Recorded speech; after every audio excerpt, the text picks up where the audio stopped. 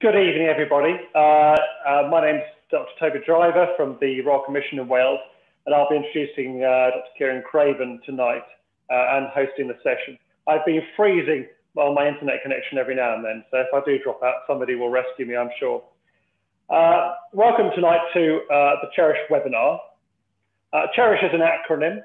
It stands for Climate, Heritage and Environments of Reefs, Islands and Headlands. It's a joint Ireland and Wales EU-funded project running for 6 years with 4 partners.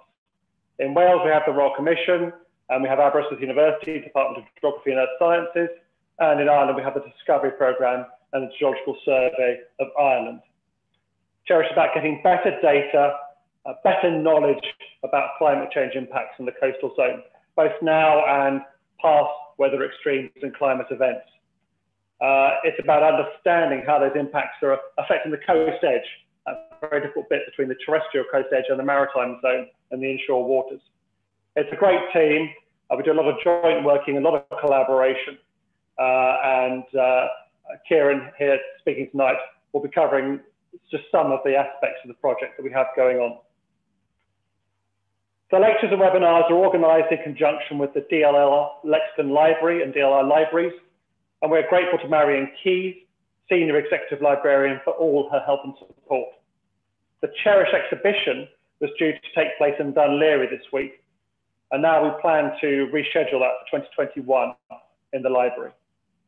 And just to remind everybody, we have another CHERISH webinar happening next week at the same time with Dr. Sandra Henry on climate change impacts on the coastal heritage of County Dublin, and Sandra's from the Discovery Programme. So that's next week, 10th of November. So do sign up for that. Now, moving to tonight's lecture, I'd like to welcome Dr. Kieran Craven, who's going to talk tonight about lasers, drones and boats, measuring the impacts of climate change on coastal heritage. Kieran is a marine geoscientist and was appointed CHERISH Project Coordinator for the Geological Survey of Ireland in 2018. He graduated with a degree in geoscience and environmental biology from the University of St Andrews in 2006 and completed a PhD in geology from Trinity College Dublin in 2013. He's worked as a lecturer at Trinity College and Maynooth University, and more recently with the Infomar programme at the GSI. And if you have questions, you can type them into the side box, the question box, and we can ask those afterwards. And just to let you know, the talk is being recorded. So without further ado, Kieran, over to you. Okay, thank you very much, Toby, and thank you everyone for joining us. I have to say this is my first evening talk that I've done of COVID times, and I had to keep on checking myself during the day that I wasn't going to forget about it. So I'm glad that I didn't. I'm glad that I'm here, and I'm glad that you've all made it too. And we're certainly all greatly looking forward to it. I think the return to more normal times. And if you haven't been to the DLR Lexicon, I strongly urge you to when it reopens. It's a fantastic facility, and are greatly looking forward to it reopening. And as Toby said, hopefully we'll be able to be back there again soon and can continue with some of the planned events that we were hoping to have there. In the meantime, then I want to give you an overview on some of the work that CHERISH has been doing. In particular, I'm working with the Geological Survey, so that there'll be some emphasis on the work that the Geological Survey has been doing in Ireland. But CHERISH has the 4 project partners. And again, you know, a benefit of these times means that Toby over in Wales is able to join us and was able to present that. And it's definitely one of the key strengths of the CHERISH project is to have 4 different partners: the Royal Commission of Ancient Historical Monuments of Wales, Aberystwyth University, the Discovery Programme and the Geological Survey, working together to try and look at the coastline, look at the cultural heritage along the coastlines of both Ireland and Wales, and look at the impacts that climate change, that weather events are having now, and that climate change is expected to have in the future. CHERISH is a 6-year project. It's EU funded through the Ireland-Wales programme, and we're about halfway through that period now. And I want to start off, I guess, with 2 fundamental questions about or that CHERISH helps to address and helps respond to. The first is, what are the impacts of climate change around our coastlines? And the second one, which CHERISH then directly tries to address, is how do we measure these? How do we record these? And then how do we better our understanding of cultural sites, coastal sites in the face of a changing climate? So for the first question, what are the impacts of climate change on our coasts? Have the three images on the left. And in the talks that I've been giving for CHERISH, never have to look too far for examples of the kind of impact that we are expecting to experience more frequently in the face of a changing climate. So the top and bottom image there is just taken a few days ago in Cork. This was the recent storms that we have, where with strong winds pushing up the water along the south coast of Ireland, high rainfall coming down the river leads to increased coastal flooding. You then also have the likes of sea level rise, predicted sea level rise, which will then make this problem worse.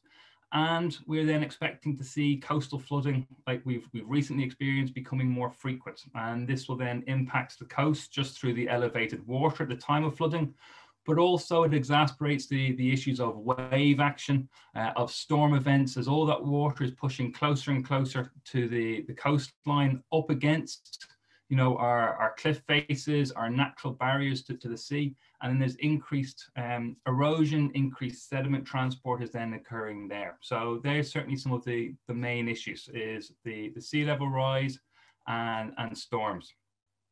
And that center picture there is, this was taken a few months ago. That's actually when it was Hurricane Lorenzo last year. I think the first Category 5 hurricane that we'd seen in the Northeast Atlantic. Luckily, by the time it hit Ireland, it was only Storm Lorenzo.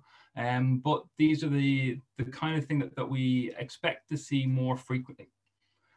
And these then impacts that we're getting along our coasts will have a profound influence on the cultural heritage sites along our coastline. And this is specifically then what CHERISH is trying to look at and trying to address.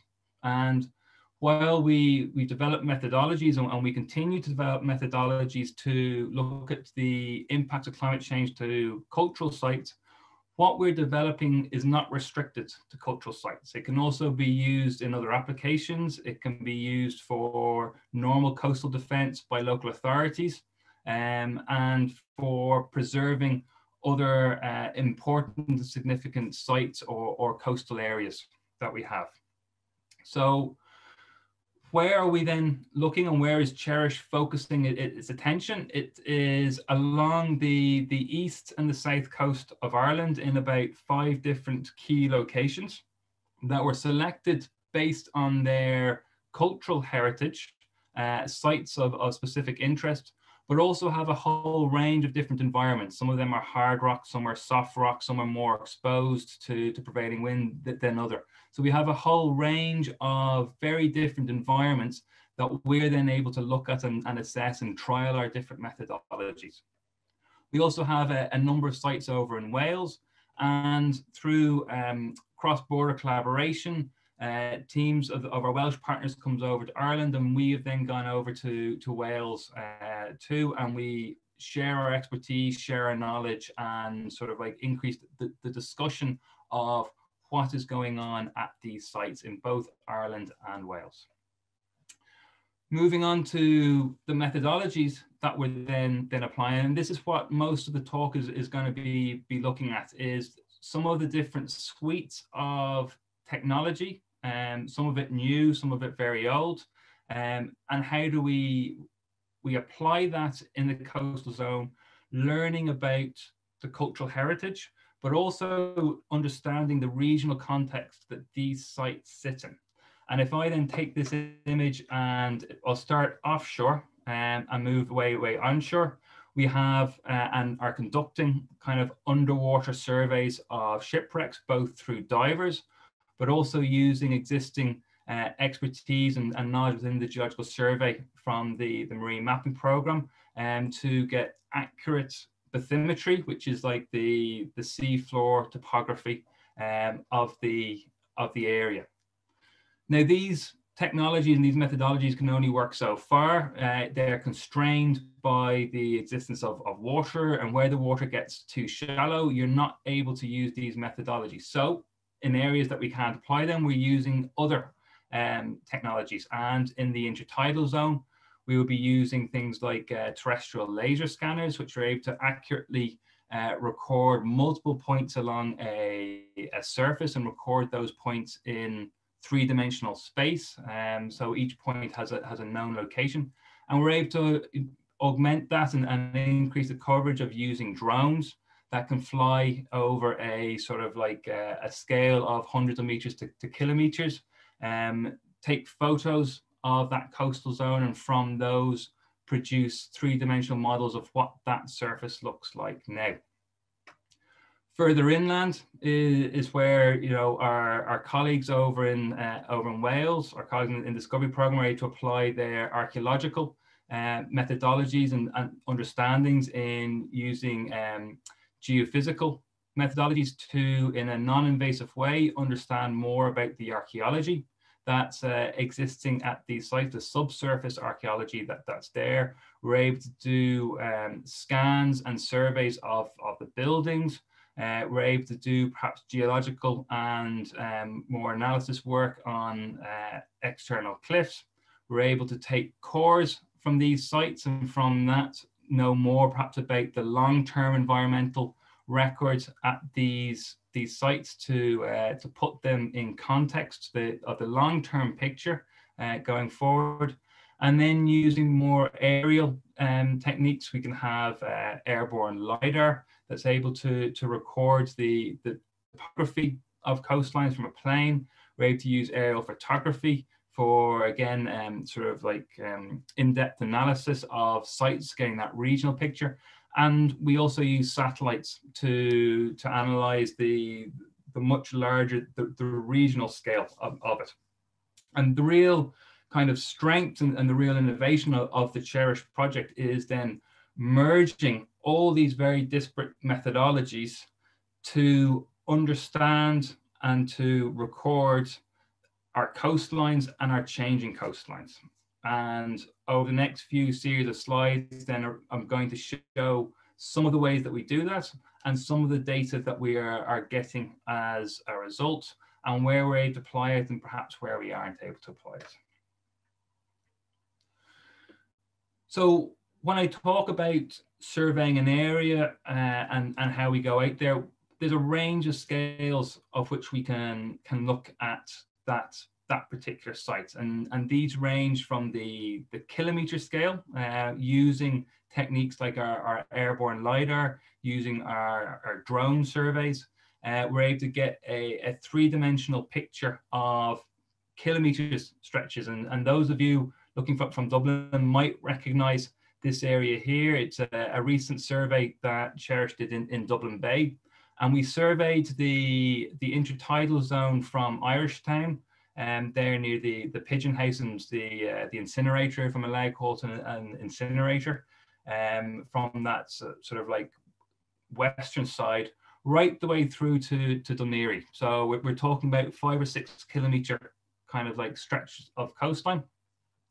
And we're able to then go from that scale to this image down here in the bottom right, which is of one eroding cliff at Braemore Head in North County Dublin, where we used our terrestrial laser scanner to record the area where active erosion was occurring in very, very high density.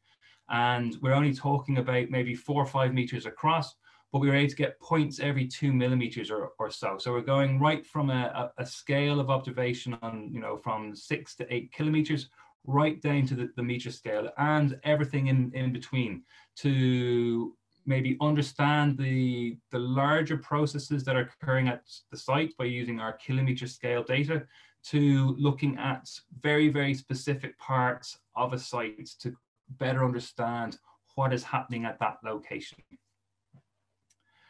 This is just another example of maybe the larger scale that we're able to look at. This is a site in Ballinskellig down in County Kerry, where over 3 days we went down and using our drone mapped the entire coastline along there. I think it's about 8 kilometers in total, and that took us about 3 days. And really, that's about the maximum distance that we're kind of like able to survey efficiently. Beyond that, you're looking at other techniques, and it turns into more regional or national scales. But CHERISH is much more focused at the site to local, the kind of like hundreds of meters to kilometer scale areas of coastal locations. What are the kind of products that we're able to produce? And, you know, starting off, and certainly what the Geological Survey is interested in and are providing to our project partners are these local models of what the surface looks like now. And this is really the first point for understanding climate change, is knowing what's there at the moment. It's establishing a baseline. What does the coastline look like now? So that when you return at any point in the future and you're able to then assess how it has changed from that baseline. And then the third step, which is really the most critical step, is why has it changed? So you always want to know what there is now, what has changed when you return, and then why it's changed. And that's ultimately what CHERISH is trying to get to. And certainly over the first 2 or 3 years, what we've been focusing in, what we need to focus in, is establishing that baseline. And so I have some examples here of what that means. And this is using our drone surveys. In North County Dublin is the first one. That this is Braemore. We have a 16th century harbour that CHERISH is interested in. There's also some megalithic tombs in the region. But we're interested in particularly what's happening around this harbour here, but also giving the regional picture over about a kind of like 2 kilometre scale, what it looks like, to then maybe understand some of the hydrodynamic processes that are occurring in that location. Similarly, this is Dromanna, just north of Rush. And again, using our drone, we extended it down further to get that baseline status of what the coastline looks like. And these are particularly important for maybe understanding the impacts of flooding. What are the low areas versus what are the high areas? And from that, understanding where the impacts of sea level rise, where you're going to have increased to increase storm surges and increased flooding. Where are the most vulnerable locations in those CHERISH sites? So that's the baseline study. We're then able to get that data and we're able to combine them with other sources. Some of them are existing, some of them are derived. So as an example, again, this is Braemore Head in County Dublin. This is the UAV model that we produce, and this one we only flew about 3 or 4 weeks ago, so it's still relatively new. But we're able to combine it with other data sets that already exist. And so this one here, colored red, is the geology of the area, which is a volcanic rock type that in many places is quite hard wearing and quite resistant. So that perhaps will give us some indication of, you know, what processes that we might expect to be most dominant in these areas, or what processes might not be quite so important. And, you know, when you're talking about hard areas, hard rock areas, you know, erosion tends to be one of the smaller, you know, it might be diminished. But so we're able to get perhaps some semblance of an understanding by looking at existing data. The second one is the Quaternary area of it, the recent sediments, and from this, the grey is exposed bedrock. So we see right away around this headland here, there's already exposed rock, which could be acting as a protection to the sediment and the sites within it.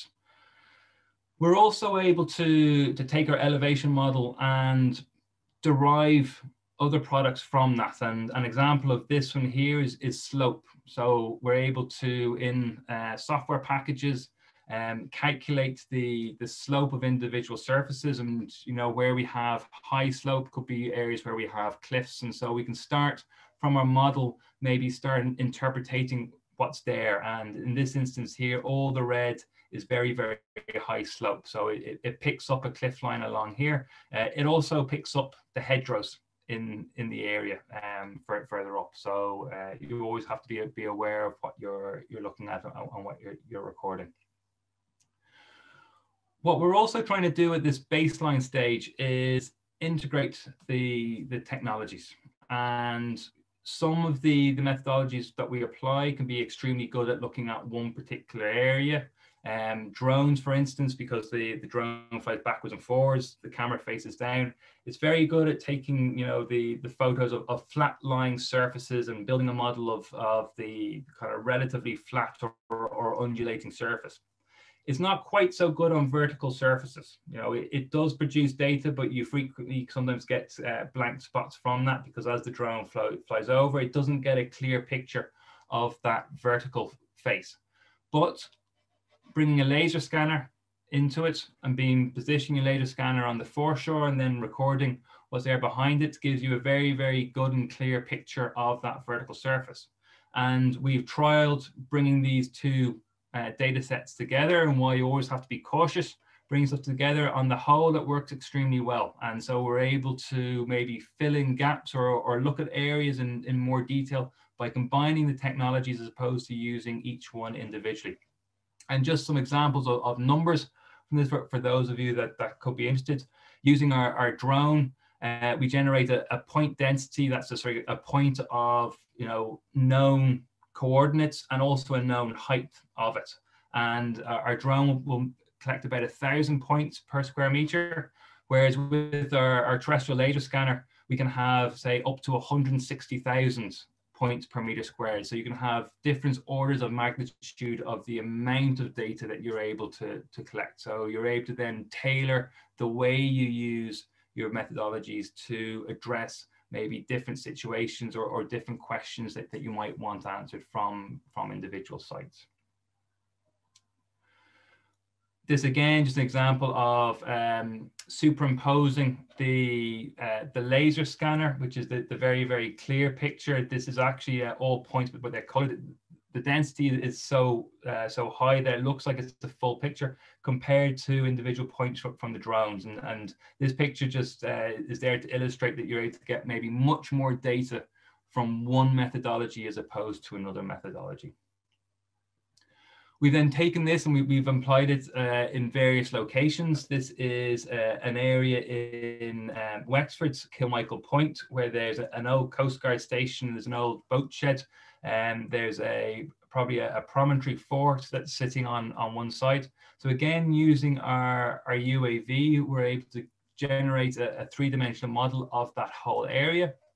But in specific locations where we have particular interest of what's going on, such as the boat shed that's there, that's eroding, we set up our laser scanner along the beach and on the cliff faces, and have then a very, very accurate and densely populated point cloud of this one that would then be able to pick up individual rocks and stones and bits of debris. And then when we return, we might be able to assess how that has changed. And then that leads into the question of why that's changed, what processes are occurring. And in this one slide as well, I've included very recently with the assistance and the support of Dunera Rathdown County Council, we did a drone survey of Dalkey Island, and again have the baseline survey of Dalkey Island, which has a very rich cultural history to it, to assess any future change, you know, both within the lifetime of the project, which is going to run for another 3 years, but particularly in situations like Dalkey Island, that's very hard rock area, it's a granite rock that formed it.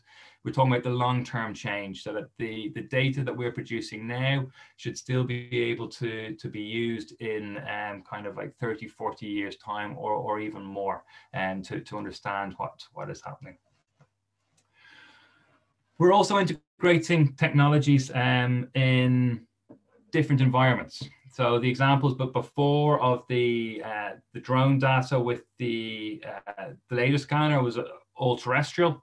We're applying it in the marine realm as well, and trying to stitch together the marine realm with the terrestrial realm. And we, in the Geological Survey, have been over to Wales, I think 3 times now with our vessels, and based on the recommendations and the requirements of our Welsh colleagues, are targeting specific sites of interest and then generating new maps of the sea floor. This is around Puffin Island here to the northeast of Anglesey, just where the Menai Straits are kind of like open up.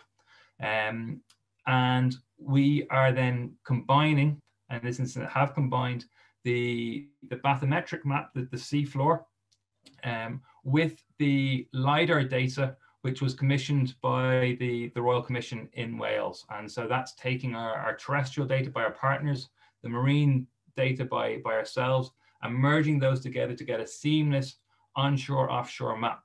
Because what is impacting these sites, and there is an old church and other cultural sites on this island, isn't restricted to either terrestrial realm or the marine. It's linked together. It is the weather events, the rainfalls, the storms, the strong winds that are occurring on the island, linked in with the water currents and the waves and the storm surges that are happening in the marine. And by combining these two areas, help us to greater understand the context of these sites and therefore the processes that are occurring at these sites. And so really help us to understand that the hydrodynamic processes, which are perhaps controlling some of the terrestrial processes.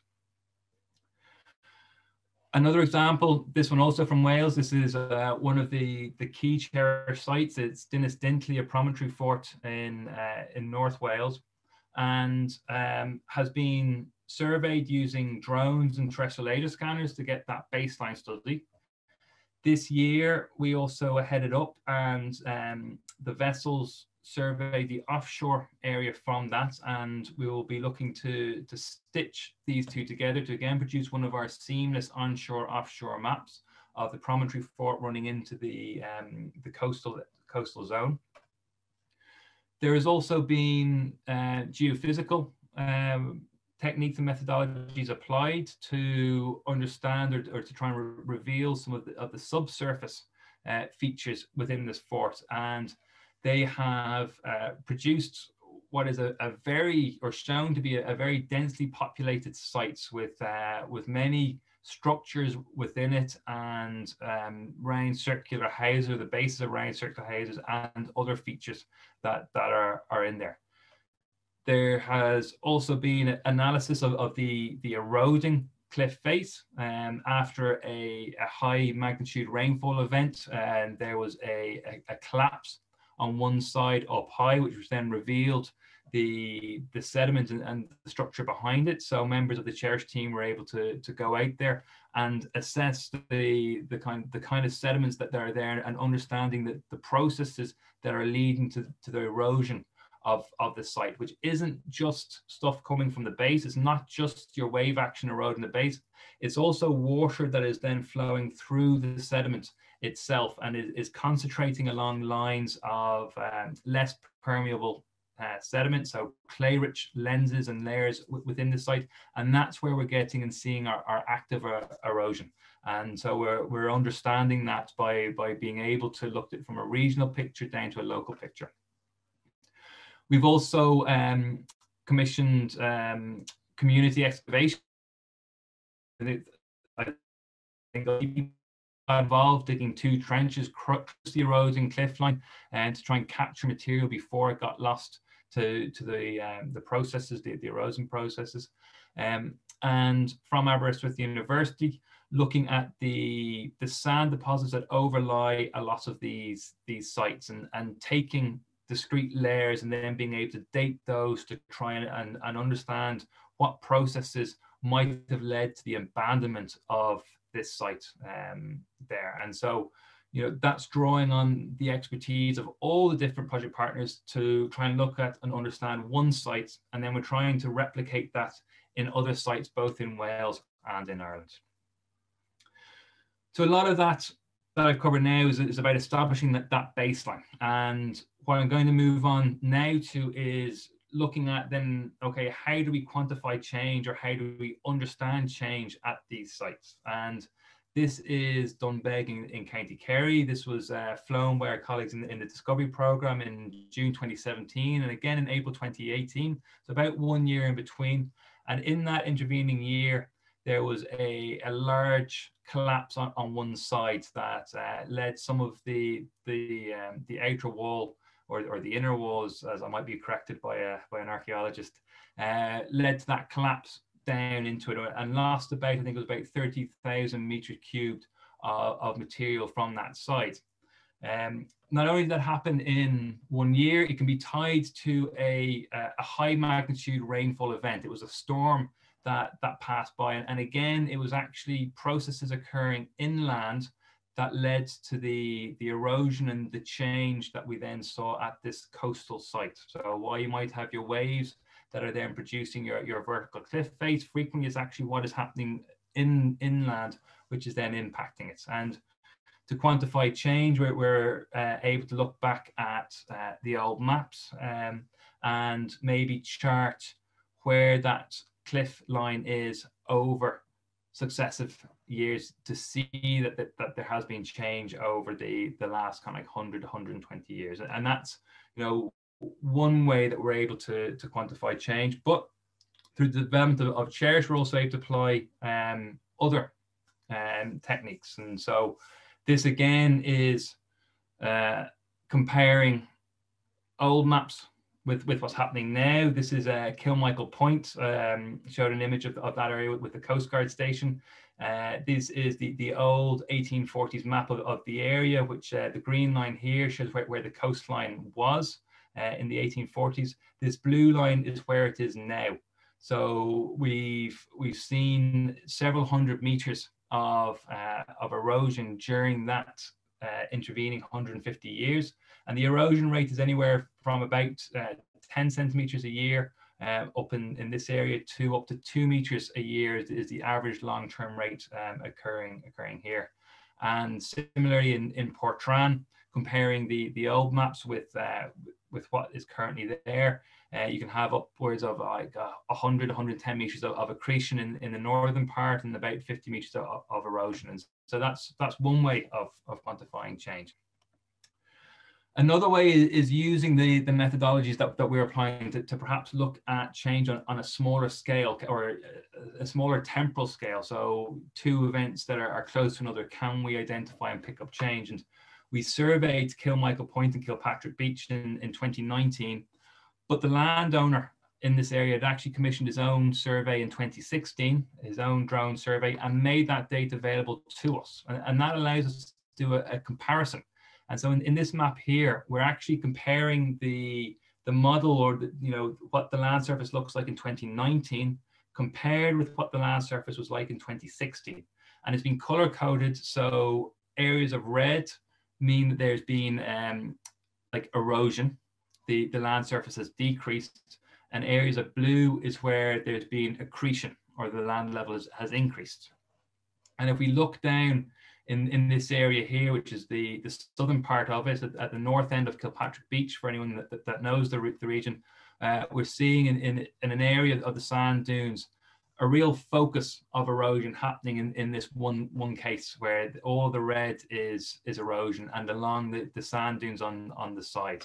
And we're able to put numbers on that. So in the 3 years between the two surveys, in this area and here, there's been about 4,500 meters cubed of material removed from that area. We're able to take that same approach and apply it in different areas. And this is coming back to Braemore Head there in County Dublin. I showed some images beforehand that had the geology, that hard geology in the area, and we surveyed the area in 2019. We returned there about 3-4 weeks ago, surveyed it in 2020. And again, this is a model of the difference between those two, where blue is where the land level is increased, or there's been accretion, and red is where there's been erosion. And it can be impacted by stuff like what's growing in the field. There was maize in this field here, so the maize is very high, so this is a blue. These individual spots are individual hay bales, so again, they stand up compared to what we'd surveyed the year before. You get a strong blue. The red is to do with the tides. The tide level was different. So I want to focus in a very specific area, which is this kind of line that focuses around here. And this is the cliff face where it runs across. And these are still very, very early results. So we want to kind of like refine them more. But again, we're able to see that some of the reds are concentrated in certain areas. That overall in this area in Braemore, there maybe hasn't been that much change in a year, but in certain areas in these kind of like eroding faces is where we're seeing and where we're able to capture ongoing erosion. And then we're able to then take this technique and apply it in other areas, or allow landowners themselves to then apply these kind of techniques to understand what's going on in the regions. This is just a third example. This is down in Wexford, where we have a time series near Rosslare. It was flown in 2017, in 2018, and 2019. And again, red is erosion and blue is deposition. So the first image here, D is the difference between 2017 and 2018. This is 2018 to 2019. And then F is the total difference, the difference between 2017 and 2019. And so what we're able to see from this is that erosion isn't uniform at all. We seem to have had much more erosion between 2018 and 2019 than we did between 2017 and 2018. We can also see perhaps that erosion is moving northwards along the cliff face, that while it was focused kind of like down in the southern area, is being pushed northwards. And so again, building up a picture of what is going on in the area, what has changed, to then try and understand why it has changed. And when we take that understanding and apply it to a cultural site, we then use that information to be, okay, so then how do we best protect this site against further change? What measures do we want to put in place to try and preserve these sites as long as possible, or as much as possible? We don't just apply this to the coastal sections. We're also looking at shipwrecks. This is the part where the boats come into it. The Manchester Merchant is a vessel that was built in 1900s. I think as soon as it was built, it was requisitioned by the British Army and was used to move troops, ammunition, horses and supplies down to South Africa for the Boer War. And as soon as that was no longer needed, it came back to Europe. It was on its first voyage post its wartime exploits, and it sank. It sank in Dingle Harbour. It was carrying a cargo of cotton and I think turpentine, and I believe one led to the combustion of the other. The captain had to bring the ship into Dingle Bay. It stayed there for about a day, and then they had to abandon it, and the ship sank. And so it's in about 14 meters of water in Dingle Bay. We've gone and we surveyed it. It was surveyed in 2009 with the Infomar survey. That's the National Seabed Mapping Survey in Ireland. So it was picked up then. As part of CHERISH, we returned and we surveyed it in 2019. And this is the image that it is now. And we were able to compare the two of them, similar to what we've done in our coastal areas, is look at the change that has happened in that 10 years. And the different colors respond to the elevation change, where in the center, we have up to 4 meters elevation change in around the boilers, where perhaps they're beginning to disintegrate and fall off. But concentrated around the bow and the stern, we have up to 0.5 meter of elevation change in that sediment. And this can be as a result of the water flow being focused around either the stern or the bow of the vessel. And so understanding then the processes that are impacting this hidden heritage or this difficult to access heritage allows us to understand how they'll respond to increased storm events, or higher flow velocities will lead to probably greater disintegration of these important sites. What's also interesting about shipwrecks is they're frequently used as natural analogues to what will happen to wind turbines. So wind turbines are attached to the seabed. They create an obstruction in the seabed, the same as a shipwreck does. So the kind of things that occur to shipwrecks will also occur to the bases of wind turbines. So you can take lessons learned from this kind of work and apply it to what will happen to renewable energy or other infrastructure in the marine world. So we've done that in Dingle to the Manchester Merchant. We also are building up a picture for the City of London, which is a wreck there near Kilmore Quay in County Wexford. It was surveyed in 2015 as part of Infomar. It was surveyed again in 2018 as part of CHERISH, and we've got it again in 2020 again as part of CHERISH. And from this one, we're looking forward to bringing it into our software package to compare elevation differences, because it was exposed in 2015.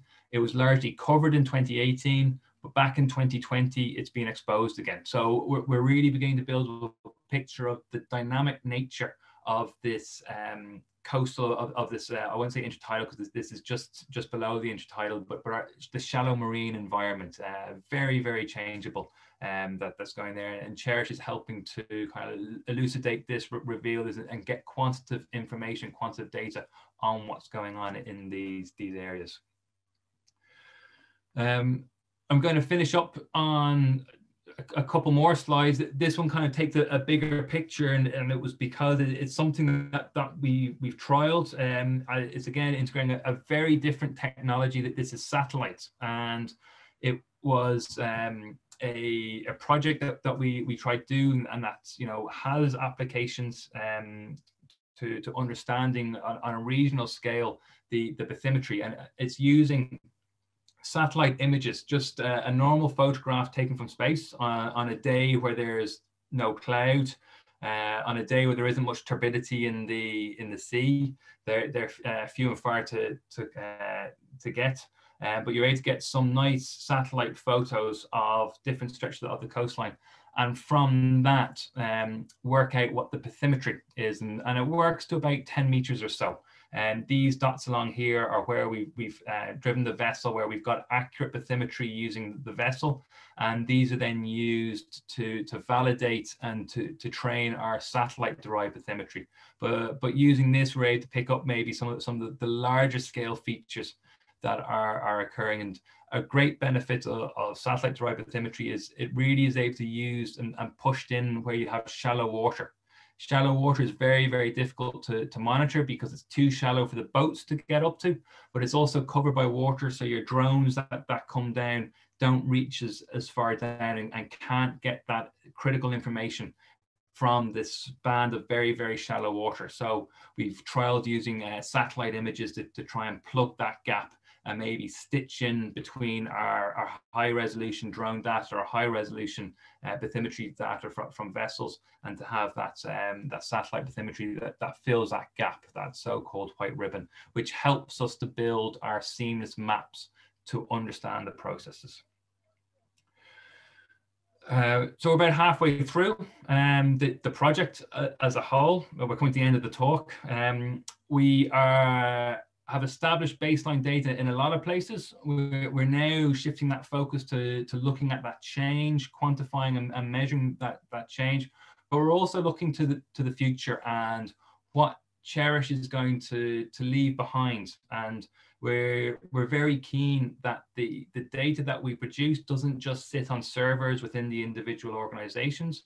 We are actively trying to make connection with the local stakeholders, local interest groups, local authorities that can use the data. And an example of that is the Dalkey Island data, which we've collected, and that's being given to Dún Laoghaire County Council, and that is being used by their biodiversity officer and their heritage officer to understand what's going on, or can be used to help identify sites that nesting birds will use, or different environments that are in there. So this data is freely available and is getting released and will be released through portals, both in the CHERISH organization and our partner organizations.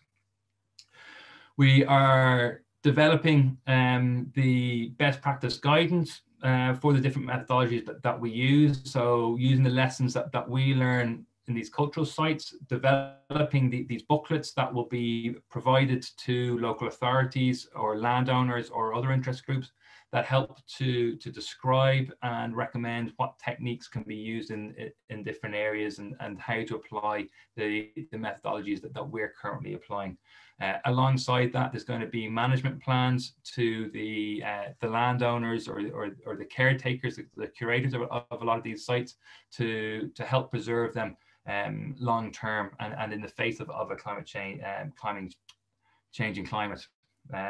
We are trying to deal with coastal communities and feed into the blue economy, and help to sort of like increase awareness and understanding of the benefits of our coastal sites. So I will leave it at that. I'll say thank you very much for your time and your patience, and happy to take questions. But again, I'll also remind you that Sandra Henry from the Discovery Programme is giving a talk in a week's time, 7 o'clock again on Tuesday. And so hopefully you've enjoyed this, and hopefully you will attend for that one too. So thank you very much. Thank you very much indeed, Kieran. That was absolutely wonderful. We've had a huge range of technologies being demonstrated to us, combining technologies over so many types: drones, boats, satellites, ground laser scanning, and so on, and bring out a joint nation element as well, sharing that same best practice across the ocean as well. Interested to see the quantity of erosion at Braymore that you were talking about, quite dramatic, but also the accretion as well as the erosion at Wexford. We've got some questions in, so I shall, without further ado, direct them to the person who'll know, our speaker. So I'll first like to bring in Aidan Gibbons' question. Have you collected any data on the Howth Peninsula in North Dublin, in particular the promontory fort at Dungriffin and Bailey Lighthouse? No, is the short answer to that one.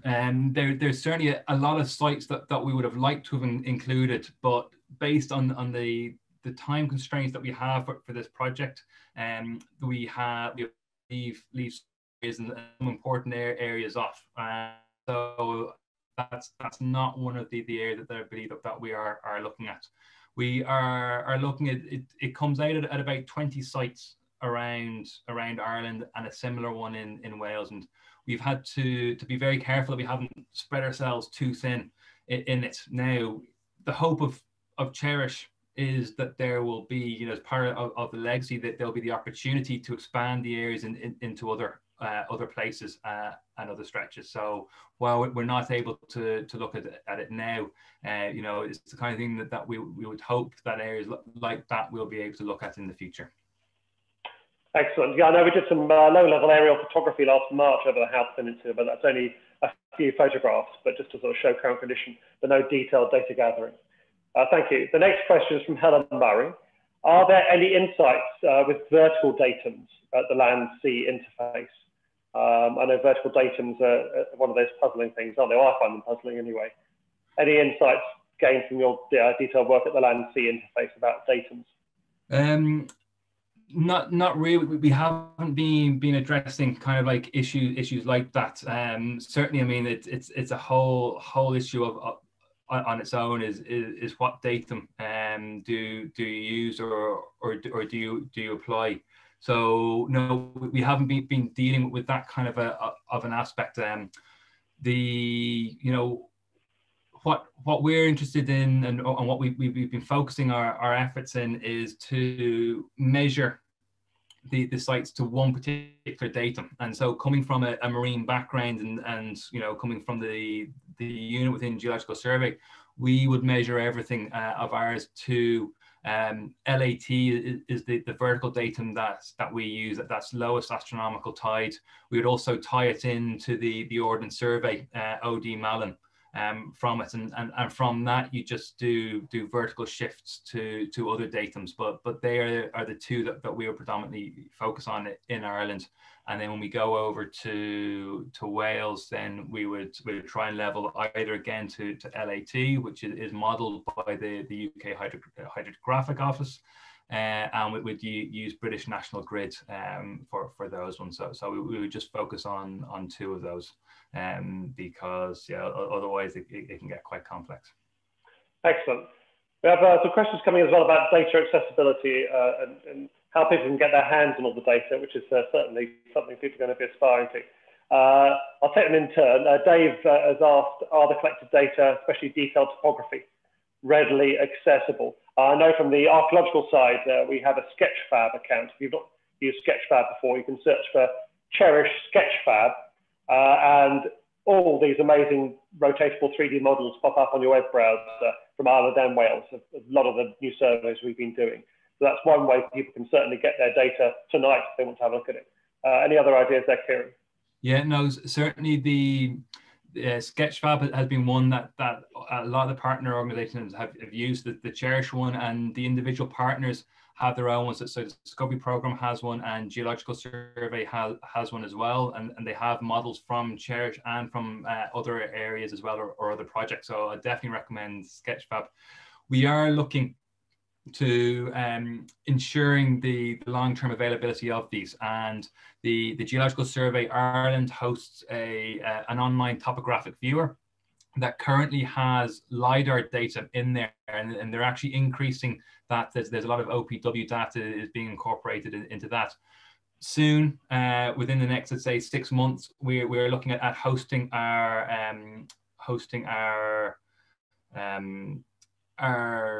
drone, our UAV data in that viewer. So it will also be available there as well. So again, kind of like watch this space, keep an eye on the CHERISH website, on the Twitter and Facebook, and we are working towards getting all of the data that we collect out freely available to those that want it. Yeah, I know our colleague Anthony Corns is currently working on a new version of the website, hopefully ready before Christmas. And that's where we're going to be putting a lot of our full reports, big PDF documents of all the surveys that we've been doing over the last couple of years. We have them on our computers, but they now need to be shared more publicly. We're not let off the hook yet, Kieran. We've got a few questions to go through here. Dominic Robinson is pleased to be able to attend the talk via Heritage Maps platform. And he's got a couple of questions as well about the availability of data in geospatial format. He asks, what's the role of GIS in the analysis of datum, of the datum? Does it help to marry different types of data and technologies? Is there a plan to publish raw data in any format? And also, how are we assessing the built heritage? I can tuck in on that at the end. But firstly, what's the role of GIS in combining technologies, and is there a plan to publish the raw data in any format? Yes, certainly GIS is huge.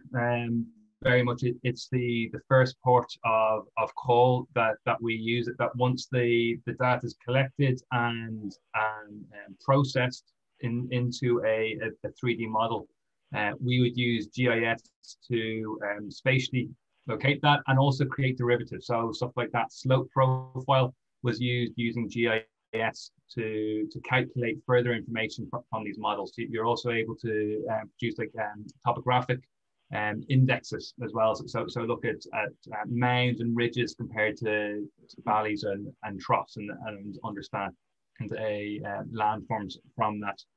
In terms of integrating the technologies, GIS, while it can work, we've been using other processes or other software because they're slightly better currently at the moment. So we would use proprietary software for like merging our point clouds or our laser scanner with our drone stuff. So we use a lot of Trimble gear. So we have Trimble Business Center, which is quite expensive for the normal consumer to merge those.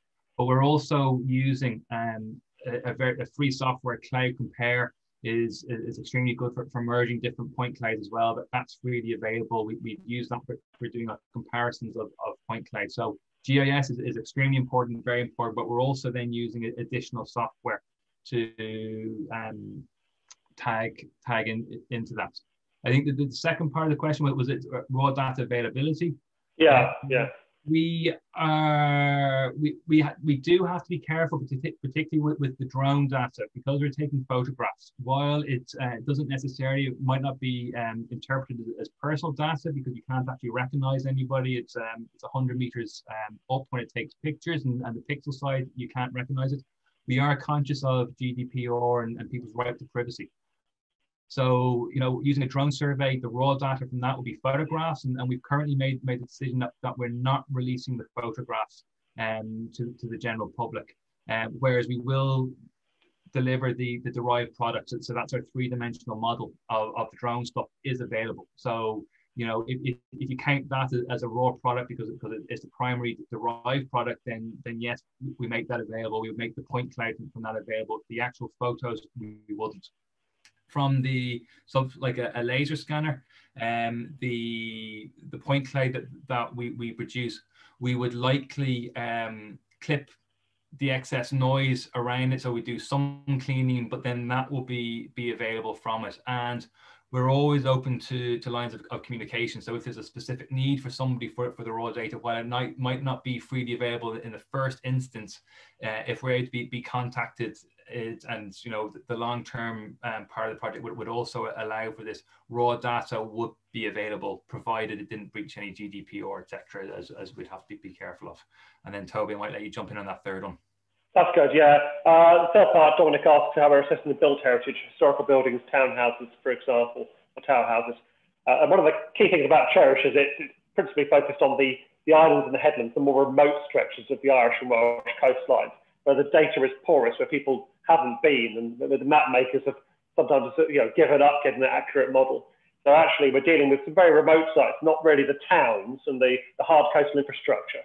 But we're certainly in Ireland working at places like Clonmines in Wexford, Ballinaskelligs, the building there on the coast, and in Wales we're dealing with some remote churches and so on islands like Puffin Island. And a lot of the approach there will be, as Kieran has assessed and has talked tonight, it's about getting that millimetre accurate model of those buildings. It's banking that data. What's the building condition now? So that we can measure adverse effects of erosion and collapse and change over the next 10 years, 20 years, 50 years. So that's, it's about making that detailed baseline record where we have those buildings in our study areas. Can I direct a couple more questions onto you, please, Kieran? Marion says, great talk. And can you comment further on the situation at Dalkey Island? Has there been much erosion of late there? Is it secure geologically? Fantastic to see that Dalkey Island data. Real nice model. Certainly. So currently we're not able to assess change. That what we're able to do and what we're able to fly was the baseline survey. Now, what we will hope to do, but we haven't had an opportunity to yet, and haven't quite got the source data yet for it, but I believe there is LiDAR data of Dalkey Island that was taken some years ago. So we hope to be able to compare what we have now to what was there previously. And then we'll be able to make some kind of assessment of change. My feeling would be that there wouldn't be much change. That, yes, geologically speaking, Dalkey Island is very stable. It's the granite rock, is the granite that forms the high point of Killiney Hill. And it would be expected to be quite stable. Erosion rates will be low. But that's in a general sense. Some parts of it will be quite exposed to easterly winds. And it would be interesting to see that there's a lot of boulders around parts of Dalkey Island, and there's been work done on the west coast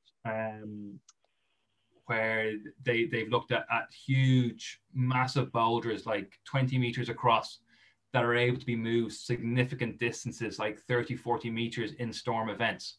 So even in areas where we would expect there to be not much change, when you get a particular storm, and the conditions are right, a lot of change can happen even in stable areas. So it will be very interesting, I think, to see the changes. But in the long term, Dalkey Island isn't going anywhere at all. That's no, it is very strong. That's good to know. We have another question from Neil here, who asks, for surveys of stretches over several kilometres, is the project using RTK or PPK drones to cut down on GCP field work? Yeah. And it is also curious as to whether for archaeological work, if GPR, ground penetrating radar, is integrated with GPS. And are there other instruments being used? I know we've been using GPR in Wales at Dinistintli. Sumo survey did a GPR survey of the Hillfort there with great results.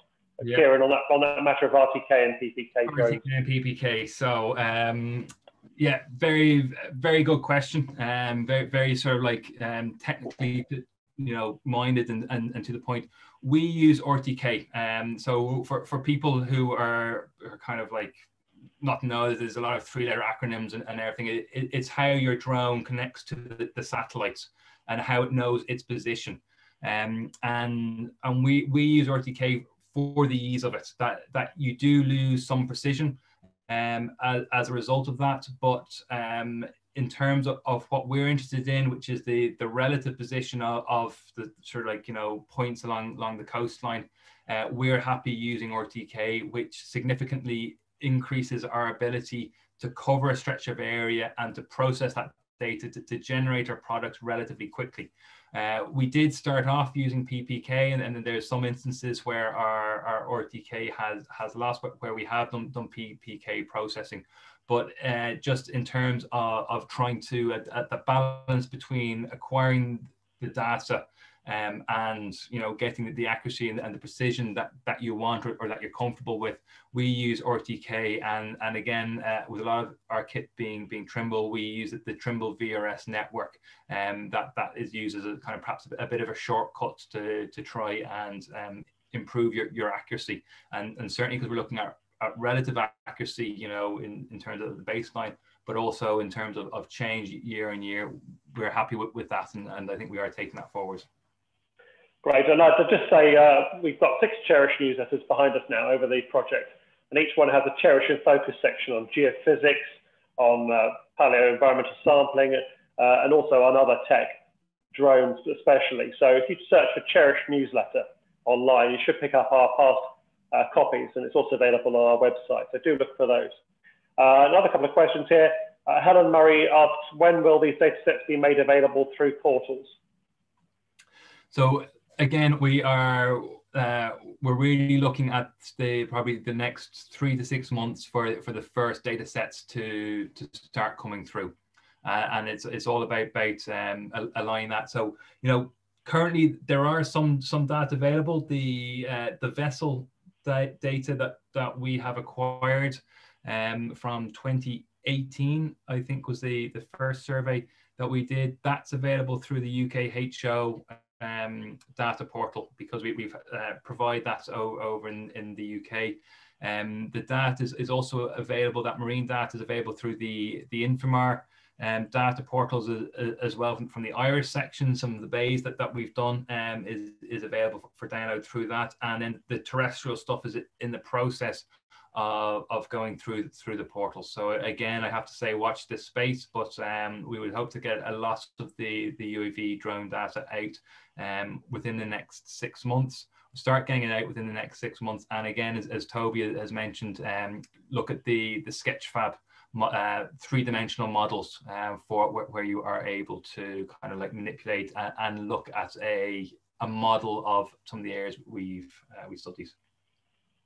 Excellent. We've got a couple of final questions, I think, but we may have another couple coming in as well. From Claire Gibbon, given that there are so many elements to look at in measuring coastal change, like inland conditions as well as marine, over how long a period does one have to make surveys to get useful enough information to protect against change or control it? Mm-hmm. Very good question, and you can kind of like you can answer in a hard way. How long is a piece of string? It's very difficult to answer that question. To really understand the long-term change, you want to have long-term records to understand that, and so that helps with the with the maps, the very accurate maps where we go back to the 1840s, where we got about 160 years of change, but you also have to be very cognizant of those maps of, one, while they can be very accurate in some areas, places might not be surveyed that accurately. Are they measuring the top of a cliff versus the bottom of a cliff, like what's being recorded and being mapped, which you're then comparing to today? You also have to be very aware of kind of like alignment issues when you're bringing in old stuff into new stuff. In terms of the stuff that we're collecting now, yes, I think, perhaps what the question that you're getting to, CHERISH is only 6 years long. We will be able to record, we'll be able to monitor change. We'll certainly be able to ascribe that change to weather events, but over the duration of CHERISH, we won't be able to measure climate change, which is the long-term change. But what we are really doing and we're really interested in is establishing that baseline and establishing that methodology for applying a baseline over wide areas, from which over the next kind of like decades, we'll be able to monitor and assess that long-term change. And looking at coastal change and understanding coastal change is also understanding the different scales.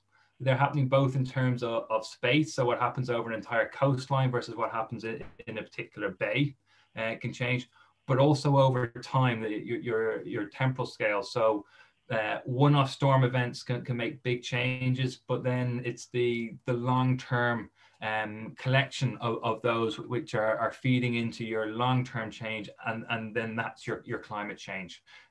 So Claire, I don't think I answered your question there, but it's a difficult question. It's a very real problem for people working in coastal areas, is over how long a time do you have to look, over what kind of an area do you have to look.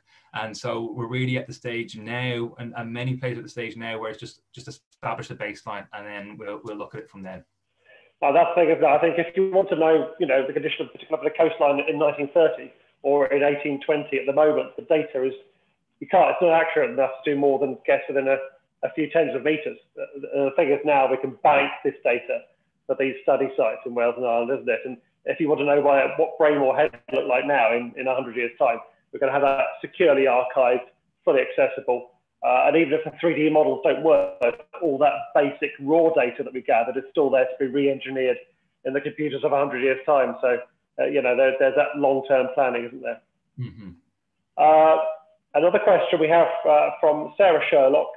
Will the OSI, Ordnance Survey Ireland, use this data to revise the high water mark? Yes. Another good question. I'll answer in that they could. This data could be used. Certainly, the OSI work on a national scale, so that they would be very interested in establishing the high water mark across the entire east coast, or the entire coast of Ireland. And in fact, they actually did a lot of work on their datum there a few years ago. CHERISH being site specific, we're really operating on a different scale to what the OSI would be interested in. So while the data could be used for that kind of a technique, I feel it won't be used. But the technologies that we are applying here, the methodologies that we are applying, are the kind of things that the OSI could then use and are applying in many circumstances to answer that question, and then could be used to maybe increase the frequency at which these are changed and altered as well in the face of a changing climate and the changing coastline. Excellent. Well, I'd like to thank everybody for their questions. And we've had over 50 people watching tonight, which is absolutely remarkable, absolutely brilliant for this evening. And I can see that we've had people from both sides of the Irish Sea as well, which is a very good sort of test for this sort of method, even though it would have been nice to have this talk live in the flesh in the library. Actually can reach such a wide audience through this technology. So thank you for your questions and thank you for your participation tonight. And I'd like to join all together thanking Kieran for giving us a fantastic evening of new information, new data, some models only weeks old as well. So from me, thank you very much indeed, Kieran. And on behalf of the CHERISH Project and the partner organisations, I'd like to wish you all good evening. Thank you.